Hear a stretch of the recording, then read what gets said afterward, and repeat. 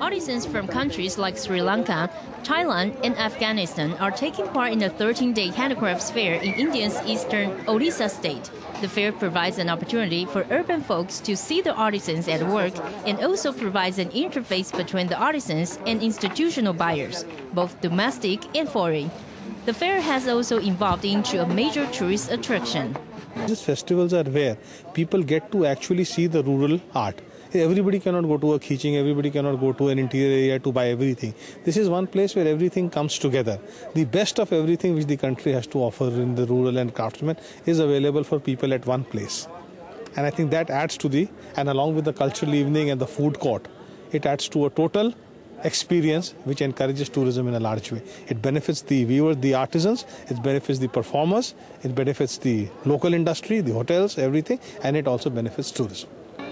Works as vary as palm leaf paintings, wood crafts, ethnic hand-woven clothes, and sculptures are on display at the fair. It is an exclusive display of the authentic handicrafts and pet looms that is attracting a large number of foreign visitors.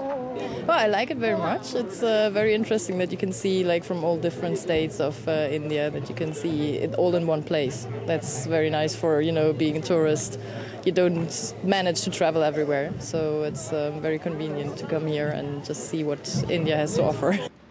The fair also hosts a gala food festival in which people from different states in the country showcase their delicacies and cuisines. In addition, the fair also stages cultural nights along with folk-based performances. TITV Weekly.